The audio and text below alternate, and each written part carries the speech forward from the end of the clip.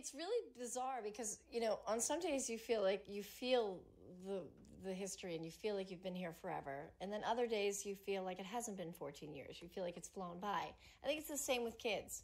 It's like some days feel long and hard, and then other days feel like, oh my God, you were just a baby. And life. Yeah, time is an interesting concept.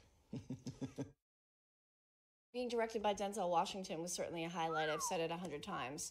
For him to walk these halls was pretty awe-inspiring for all of us. I mean, he's basically the greatest to ever do it, right? So one of the greatest to ever do it. I mean, De Niro, Pacino, Denzel, there's only a couple at that level. Yeah, he's a movie icon. And so, that was pretty, I would say. Yeah, and we get to work with Debbie Allen every day. She's got a star on the Hollywood Walk of Fame, Debbie does. Does she? I've walked past it quite a few times. It's a big deal. And she too is an icon, and is just this really, really incredible force that I words can't even describe her. You really have to experience. Debbie is an experience, and what she's been through in this industry and how she's catapulted herself and her life, and she still finds the time to give back, and she's the most positive person I know. And so I get touched on a daily basis by basking in her glow.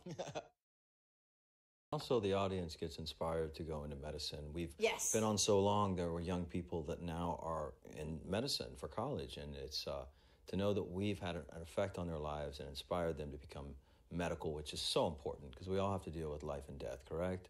Or illness. That keeps us rolling.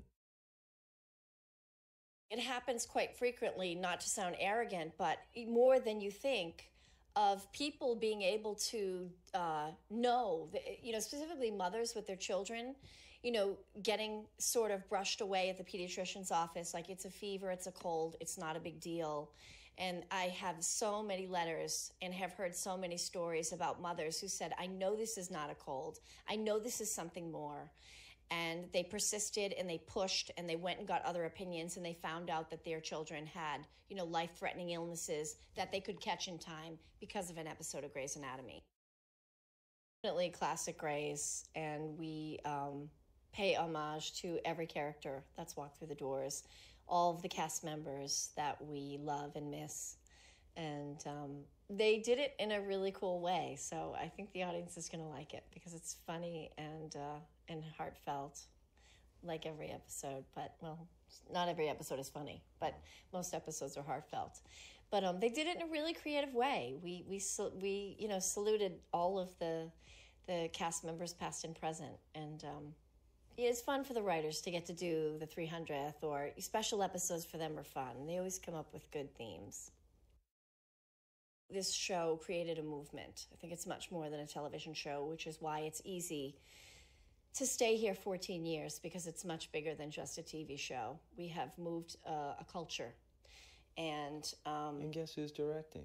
She just directed an episode, and she was hip. I mean, she really, really nailed it. So I should hope so after all this time. I know, right? But see, I've been here all this time, and I forget what lights to look at.